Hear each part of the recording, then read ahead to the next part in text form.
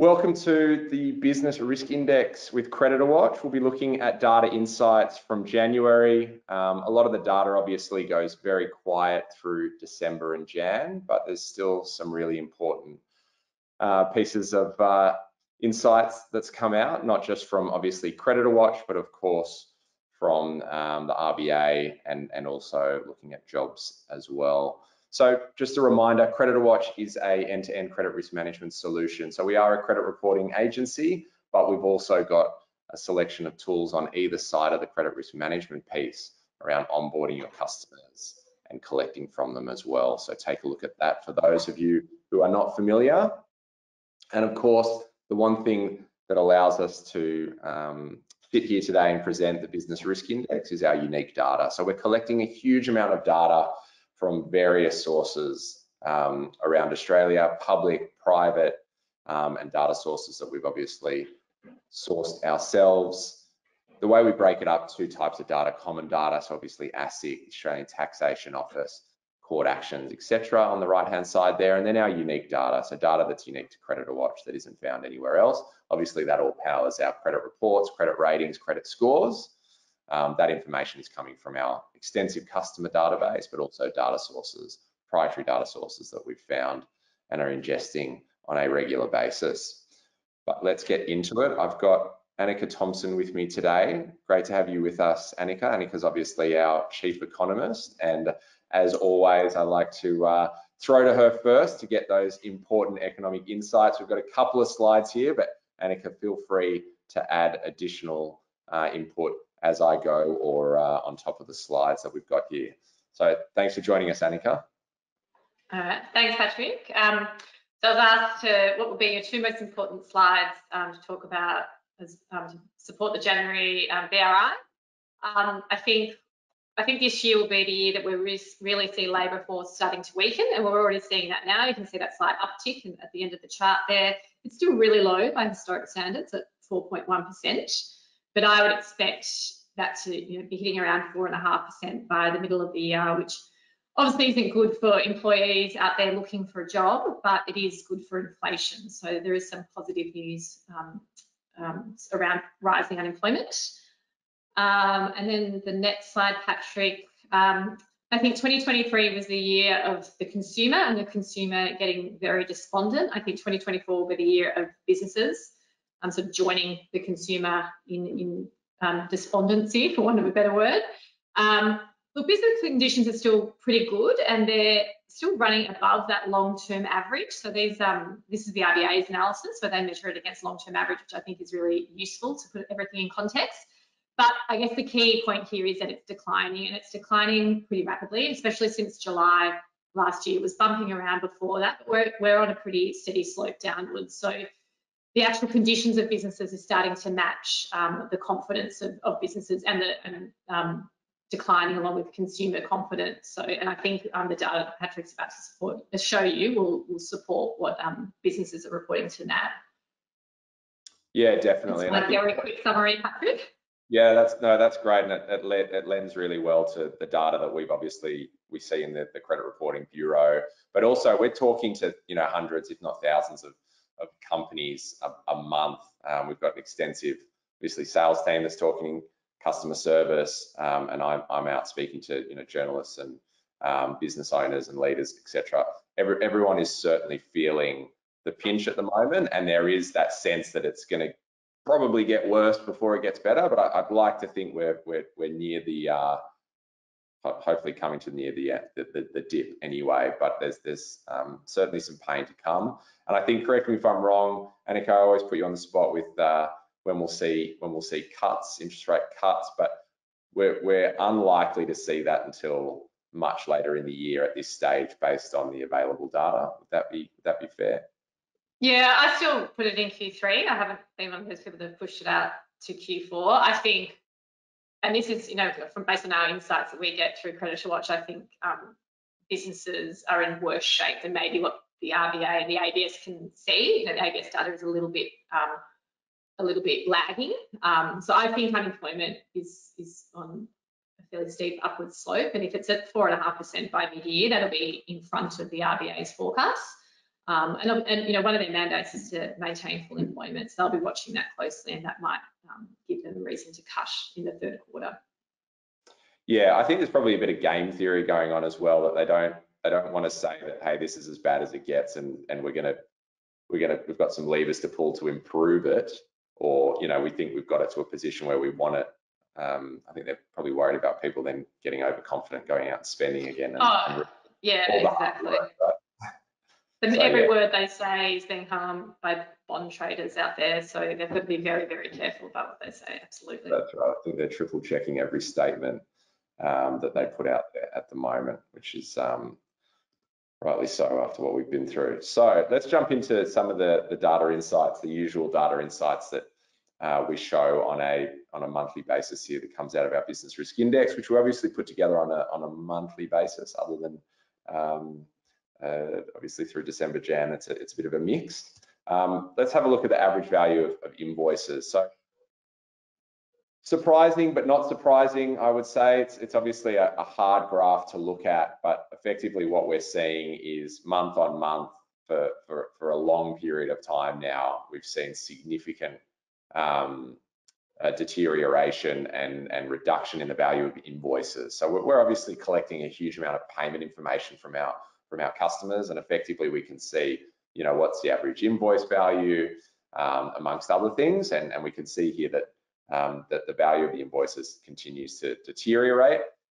Jan, though, is an uptick, I would say, a positive if you compared it to the month before. However, we know that trends don't come in single months. We have to see what it looks like over time. But I certainly feel that we would be closer to the bottom of the cycle, and we're sort of holding out for some good news. Annika, how does this sort of affect, you know, various either industries or businesses, consumers out there from a spend perspective? What's driving this? Yeah, well, I think that the lighter blue December bar is probably the most telling one, and that really matches what happened with retail trade. We knew retail trade was going to go backwards in December because November's the big spend period because of Black Friday sales now. But I think the rate at which we stopped spending money in December was quite surprising, even to, you know, a lot of people who watch the retail industry closely. It's not just discretionary goods, but actually cafes and restaurants. It's one thing I watch closely because I think it talks to the psyche. A lot of Australians, you know, we like eating out at cafes and restaurants. We traditionally eat out a lot in December in particular, but spend in that area went backwards, which I think is really telling us. I think it's a combination of households spending less, but also businesses, you know, spending less on corporate entertainment and the like. So there's certainly pullback in spending, you know, across all industries, but obviously affecting retail trade at the moment the most. Yeah, agreed. So it'll be interesting to see what happens. My sense is that once there's some positive news, almost a, you know, first and second horizon that businesses and consumers are looking out for. One is, you know, not that we're going to get a guarantee from the RBA as to when cuts are coming, but I think there'll be consensus within the media, within the financial circles, and possibly intimation from the RBA as to when we can start to expect rate cuts, and that will drive, you know, obviously optimism and confidence within the business community. And I think that's more likely to be sort of middle of the year, June, July. Yeah, and we will be watching what happens overseas as well. The US and UK will certainly move before, or I could say, or with near certainty, they'll move before we will in Australia. So that will give us a good yeah, that's it. And then obviously that second horizon will be when that first cut actually does happen. There's a big difference between what gets reported and what will actually happen, but that will certainly bring actual relief rather than just feeling relieved when we start to see obviously rate cuts come through. Hopefully Q3, Q4, hopefully sooner than that, to be honest. All right, credit inquiries, 5.2% increase from last month, but pretty flat year on year. We obviously had a really big jump through last calendar year above the sort of 3-4 year historical norm. That started to settle at the back half of the year, and then December, Jan back down to where we were 12 months ago. It'll be interesting to see what happens here, but when you have less money being spent, you see that in the invoice value. Generally, you see less inquiries being made. An inquiry is, you know, a customer or an applicant applying for either trade credit or finance, or a supplier performing a search on an existing customer, for example. External administrations, obviously spoken about a huge amount still. We are definitely above where we were pre-COVID, and you can see that by going all the way back to obviously the 2019s. Anyone can remember, excuse me, all the way back to then. But of course, we know that there was this huge dip through 2020, 2021, and a recovery in 2022. So it's certainly tough out there for businesses. It's definitely more businesses that would be going into administration than, you know, than pre-COVID. But there's also a number of businesses that'll be going into administration as a result of, you know, hibernating or being somewhat of a zombie business and possibly being an abandoned business as well. So there's a bit of a mix there of the types of businesses going into administration. You know that the ATO, and I'll touch on that in a little bit, is a lot more active than they were historically too. Trade payment defaults are a really leading indicator of obviously coming delinquency. If a default is registered against a business, what we typically find is that they have about a 2.5 times more higher probability of going into default, going into administration and failing than a business without that, and that probability grows significantly as multiple defaults are lodged. So we see certainly a big increase in defaults back up to and above pre-COVID norms. We expect that to continue to rise, similar to administrations as well, as conditions are just far tougher out there, and businesses will certainly be hard pressed to make payments to all of their suppliers, either at all or obviously on time. So for those of you that do use Creditor Watch, make sure you're monitoring all of your customers, even if they're a long-term customer or you know that they're in fine shape. The last thing you want to find out is that they went into administration, but there were, you know, alerts sent along the way. So if you're monitoring them, we will send you alerts as key indicators, like a trade payment default or a court action that we look at next gets lodged against that particular entity. Court actions following a sort of similar trail to administrations and payment defaults, a little less jagged than those two previous slides, a little bit more consistent. And this will really be interesting to watch to see if the ATO and the big banks start to use court actions, court judgments as a way to collect from their customers. They're yet to really come back online. All right, industry insights. So spoken about external administrations, you can see that we are well above where we were pre-COVID. If we look at the rolling annual external administrations, you can start to see some of the industries. And Annika, I'm going to put you on the spot here and get you to talk through it as I cough in the background. That's okay. Well, I gave you a bit of a heads up on the challenges in the food and beverage services industry, and that sector, is well ahead in terms of external administrations compared to all other industries. Even without sort of falling spend in that sector, they usually do sit up near the top up there with the construction sector. They face another number of challenges. One of them is high rents. Obviously, cafes and restaurants tend to be in high foot traffic areas, so rent is a big proportion, makes a big proportion of their overall expenses, and labour costs. Labour costs are still, running pretty high, and particularly with the federal government pulling back on overseas student visas, it might just make it a little bit more challenging to find labour. It might just make that side of their expense line just that little bit harder. And obviously there's, the cost of food and beverage and alcohol as well is going up. So lots of challenges in the food and beverage sector in conjunction with declining demand. Public admin and safety is a bit of an odd one. Most of us see, sitting there at number 2, but sort of ignore the public admin part, the government part. But there's a lot of safety organisations out there. Think about all the lollipop people doing the traffic out there and all the roadworks, lots and lots of pop-up companies that come and go pretty quickly. So that's why that sector has a higher rate, and obviously the construction sector. So you're seeing a lot of particularly smaller businesses, not so much the larger construction companies. They seem to have stabilised a bit because they've passed on their higher costs to their customers. But it's those smaller construction firms that just have less market power where we're still seeing high levels of insolvency. Thanks for that, Annika. Yeah, this is a really good one to get a feel for, you know, the real impact on those various industries. You know, construction and even the safety one, as Annika said. In boom times, you see a lot of people leave the safety full-time jobs, move into, you know, almost you know, 1 or 2 man bands, startup companies, and then when there's a dip, they go back to the safety of full-time employment and obviously put their companies into administration. So we've seen that happen quite a bit. Mining, it's obviously been a lot happening in that space at the moment with some critical mineral prices dropping significantly of late, and then obviously dropping all the way to the end. Financial services performing well from an external administration perspective, despite the fact that there's certainly an increase in overdues and across both corporate and mortgage, for example.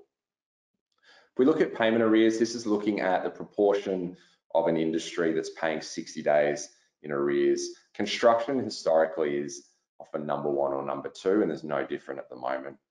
The other industries though are starting to climb and get a bit closer, particularly food and beverage, as we can see that Annika's spoken about. Retail, obviously a really big one in Australia, and then coming through in the middle there, transport, postal and warehousing seems to be improving. They've been sort of closer to the top 3, you know, slowest payers, highest risk of late, but I think we've seen petrol prices come under control and the industry in general start to moderate a little bit as well, which is positive. And the big one that we like to show, ATO tax default. So the one thing I'll say, this shouldn't be a shock. It's obviously designed to shock visually, but you know, the ATO has had the ability to register tax defaults for a couple of years now, and they've made sure to get the practice and process and structures right. And we're now starting to see them register defaults far more often than they were historically, which is only a good thing, because obviously they're registering them against companies that owe $100,000 or more in overdue tax, and have basically buried their head in the sand. So they're not making contact with the ATO, not answering calls, not responding to emails and letters. So that they are prime companies that are likely to go into administration if the ATO doesn't get to them first. So it's good to have that called out. If you see an ATO tax default on a credit report, or you receive an alert from Creditor Watch that a business has had a tax default, I would be doing everything possible to mitigate your risk as fast as possible as well, because we'll have some stats probably in the coming months, but there's a high correlation between a tax default and a business failure, a company failure administration very soon after. All right, so the last couple of slides to look at now looks at the regional analysis. And we always like to look at best performing and worst performing. And just as a bit of a reminder on that, so we effectively score and rank every single region in Australia. It's about 300 odd regions from best to worst. So a high business risk index is a good thing. It means you've got a low risk or a low probability of failure. And the first one we're looking at here is those with at least 5,000 businesses or more. So as you can appreciate, there are some regional areas that only have maybe dozens of businesses in them. We're looking at the really big high population regions, those that have got 5,000 businesses or more. What do we see here? We've got typically you find non-capital cities. Am I correct, Annika? You find that the capital cities are generally probably the average to below average compared to sort of either regional or well-to-do areas. Yeah, well, those inner city areas, which are listed down the bottom there, for City, Melbourne City, they're the CBD. They've got, you know, a big mix of businesses, so you'd expect them to be, yeah, somewhere in the middle. Whereas regional areas like Ballarat, Townsville, very, they have sort of only a few industries, so either perform very well because of the few industries that they have, or at the other end of the scale, they perform very poorly because of the few industries that they're dominated by. But a lot of these areas, I'll always say that it's really hard to see how they're similar. The Yarra Ranges compared to Townsville, what's similar to those areas, but they tend to have older populations. They'll have less debt, so they'll have more discretionary spending, so they can maintain their spending in the local businesses. So that all helps. Some of them are very reliant on local tourism. So I think as people go to Bali less and go skiing in Japan at a lower rate because of the cost, areas like Cairns and Townsville, Ballarat, Yarra Ranges, big local tourism areas, so they sort of benefit, oddly enough. And then, but mostly they've got older populations with lower levels of debt, and that's their greatest strength. Yeah, and there's typically, not all of them obviously, but we'll have lower instances of commercial rent prices, for example, as well, and a somewhat lack of competition. They're fairly well established businesses in these more regional areas than in the cities, obviously.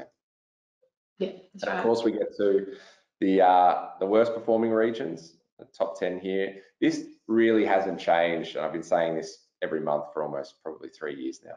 It is all populated around southwest Sydney and the Coolangatta Gold Coast Surfers Paradise. Two very different regions and performing poorly for different reasons as well. We know that the Gold Coast Coolangatta area is very much a boom bust sort of town, and has been for a long time. High property rates, high instances of insolvencies, both personal insolvency but also commercial insolvency as well.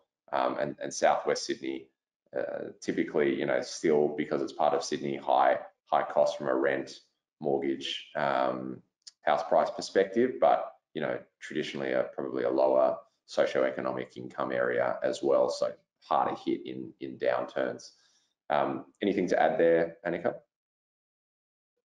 No, I think you covered it all. I guess the only other thing is Southeast Queensland, the rental market's still performing really well. So, retail rents are still well from a landlord's perspective. So even if some of these businesses are doing okay and tourism trade is up, sometimes it is just the cost of rent in those high foot traffic areas in the Gold Coast that really makes these businesses become unstuck and unsustainable. Excellent. All right, well, that brings us to the end of our business risk index that we've presented. Thank you for joining. If you've got any questions, please lodge them in the question section and we can get back to you. But otherwise, have a fantastic rest of, what are we in, Feb already? End of Feb? A couple more days left. And we will see you very soon. Annika, thank you as always for joining us. Great to have you and your insights for everyone to rely on. Pleasure. Thanks for having me. Bye, everyone.